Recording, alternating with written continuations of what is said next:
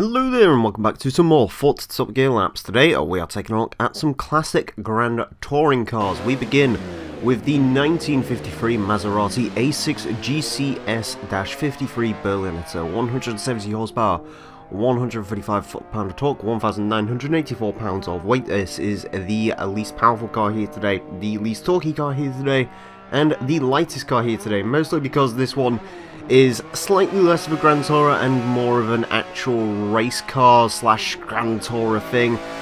This is one of the cars that sort of cheats the rules, I guess, when it comes to today's episode, but we'll ignore that. Yeah, this is a rather strange looking car, it has to be said. It's sort of got a weird concave front end, almost like a modern day Morgan does. Yeah, very strange car. I always look surprised, which is amusing to me. Yeah, I'm not... You know, these sort of classic-y 1950s cars, they don't really do a whole lot for me, I've got to be honest, in terms of, you know, the way they look and how I feel about them. But, you know, it's kind of cool to drive some cars that are, you know, 60, 70, 80 years old in this game. As far as it goes to drive, it is pretty decent. It does have a very long first gear, which, again, is sort of in line with this being more of a race car than anything else. It is slightly on the soft side suspension-wise, but you'd expect that from a 1953 car. And to be fair, for a 1953 car, it actually does drive surprisingly modern.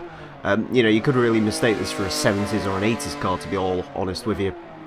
Yeah, a surprisingly okay car, certainly. I can't really complain that much about the A6 GCS, other than that name being ridiculous.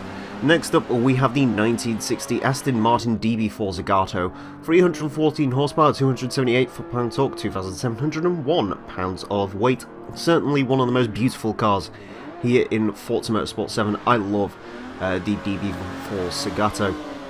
I think it's an absolutely terrific looking car. In fact, if you ask me, I think this is better looking than the DB5. Of course, we have had the DB5 go around the track before, so it'll be interesting to see sort of how these two cars match up to each other.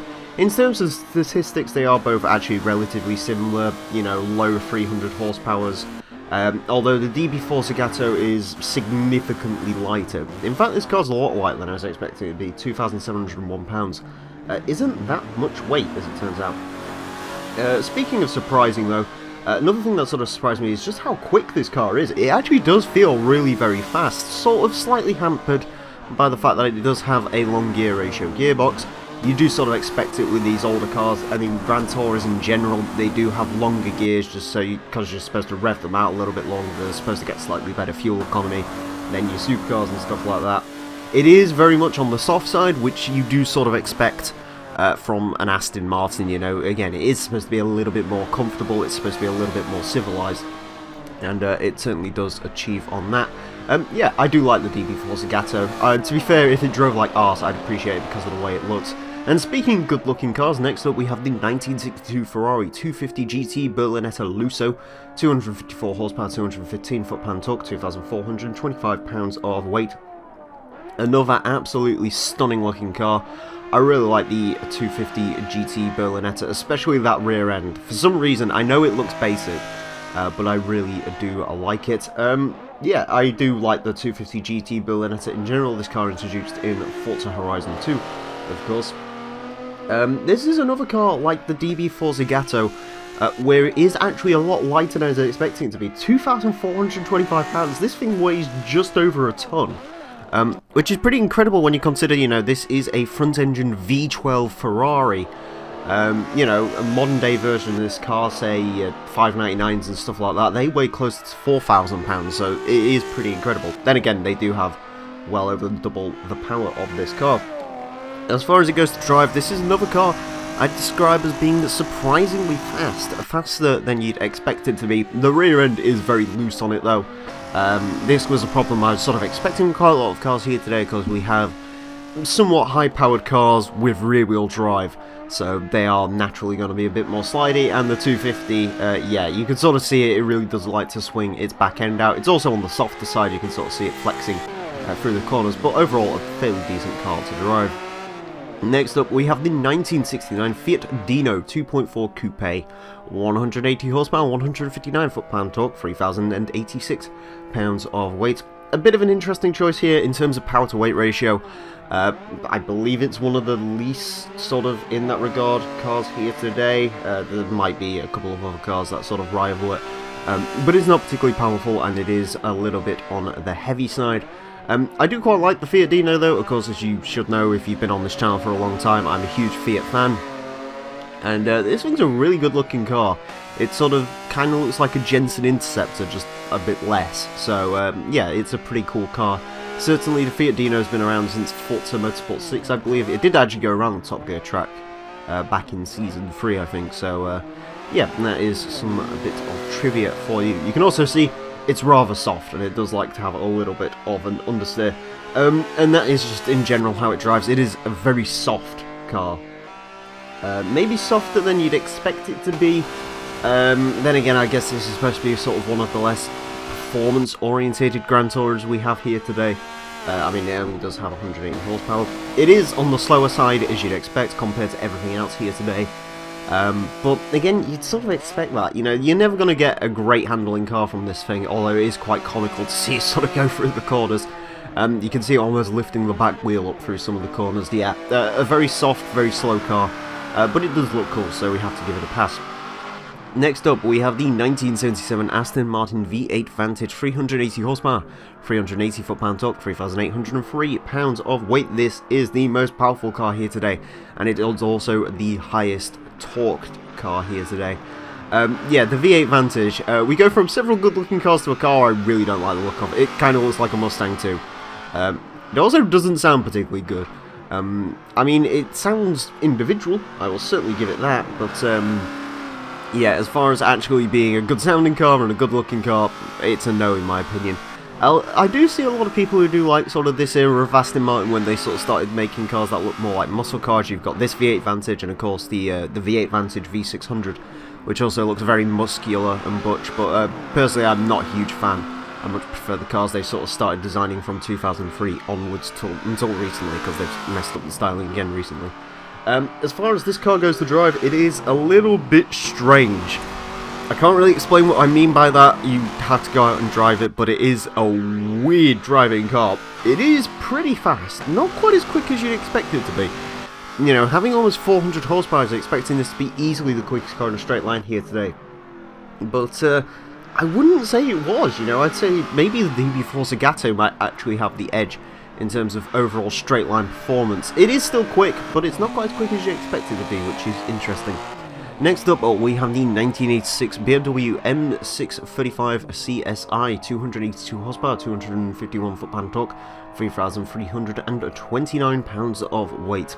The first ever normal M car, of course, after the M1. This thing basically has the BMW M1's engine, which had been slightly modified, put in it, and of course it is a Grand Tourer, and later they'd make the saloon version of this car, which is the 5 Series.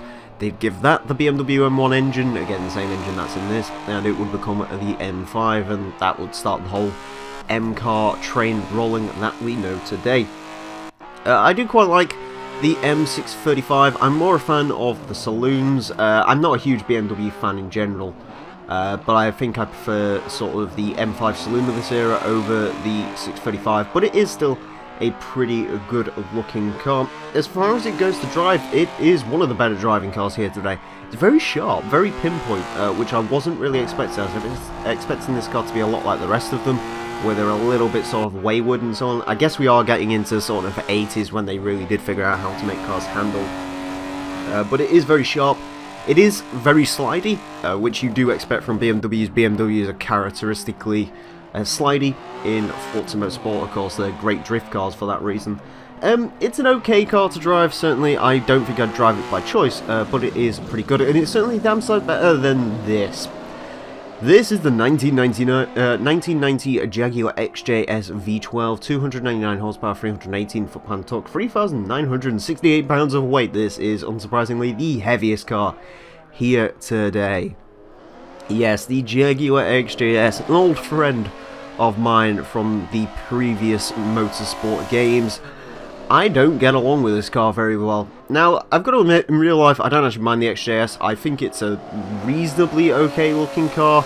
It is essentially, for those of you who don't know, the XJS is essentially an E-Type underneath. This car is really antiquated, and by 1990, yeah, it certainly was. It does have a 5.3 litre V12, which is good. However, it has a 3-speed gearbox, which is very long ratioed. I never got into third gear in this car. First gear goes up to 72 miles an hour, I believe, and second gear, I can't actually tell you where that one ends.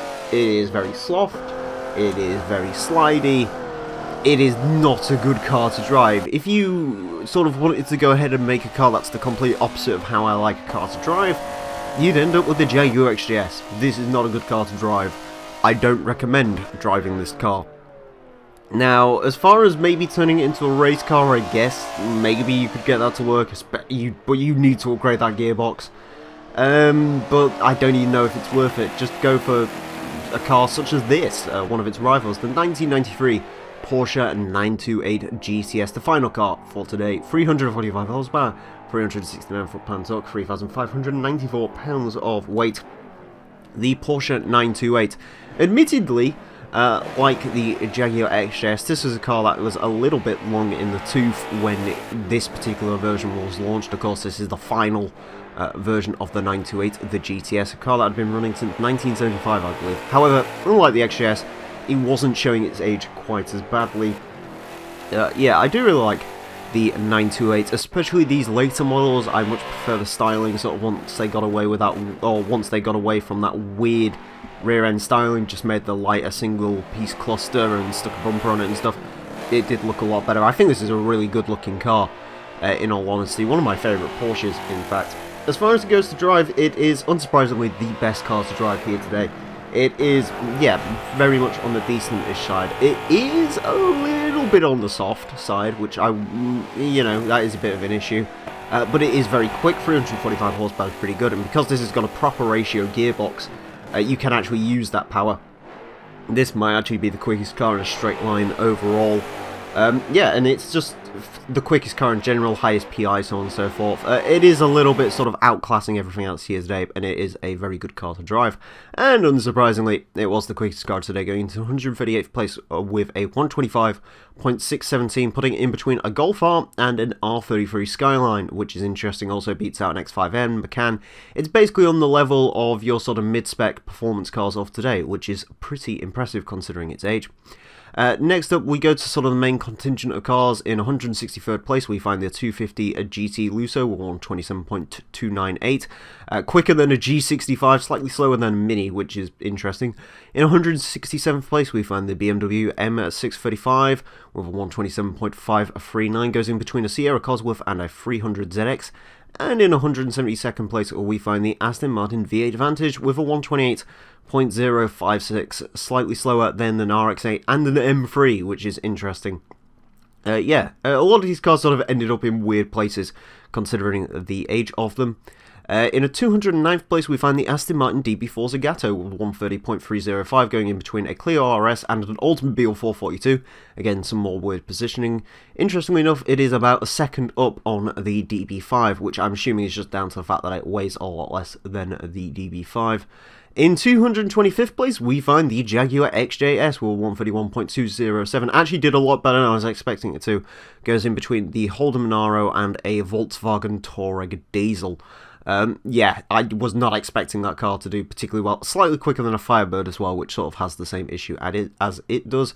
And finally today, in 240th place, we find the Maserati A6 GCS with 133.357, going in between a GTI Golf and a Dodge Shelby Omni. And in 242nd place, we find the Fiat Dino Coupe with 133.711. Interestingly enough, slightly quicker than a Ford Capri and a Mercedes-Benz 300 SL Gullwing, which actually, considering sort of that car's performance stats, that is actually pretty impressive, sort of getting around a bunch of cars that are sort of like it is. Anyways, thank you all very much for watching this edition of Full Stop Gear Labs, and apologies for the wait on this episode. I promise you, I promise, the next episode will be up much quicker than between this episode and the last episode. Next time, we are going to take a look at some retro Grand Tourers, so join us for that. Until then, farewell.